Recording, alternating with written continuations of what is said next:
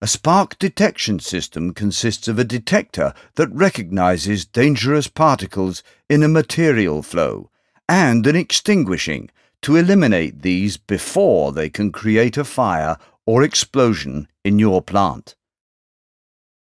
Sparks or glowing particles are not the only cause of fires and dust explosions in the process industry. In fact, overheated material generated by friction or over-drying are believed to pose an even greater risk, even though they do not glow and emit any light. Research shows at which temperatures and energy levels different material dusts can ignite. Wood dust, for example, can ignite from 470 degrees when dispersed in a cloud, such as, for example, in a filter.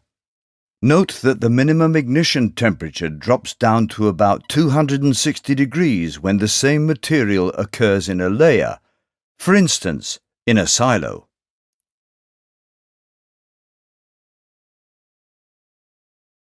This demo shows Firefly's unique and patented protection system. A particle is heated up to a temperature of almost 500 degrees.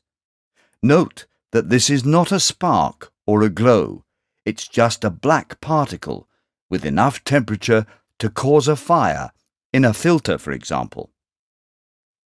The Firefly detector recognizes the infrared radiation from the hot particle.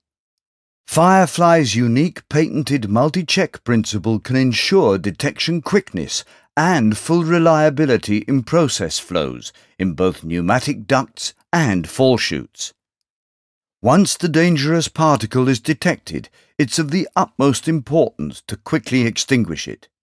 Firefly's state-of-the-art water extinguishing makes sure that dangerous particles are extinguished within milliseconds after detection. As you can see, the system is installed in a plexiglass duct, fully exposed to daylight without causing any false alarms. You can also see that the particle is cooled down so quickly that it can be picked up by hand again. Firefly always uses a minimum of 3 water nozzles from different directions to penetrate the material flow and ensure coverage of the entire cross-section inside the process duct or chute. Spraying water from only one side will leave uncovered sections inside the process duct or chute.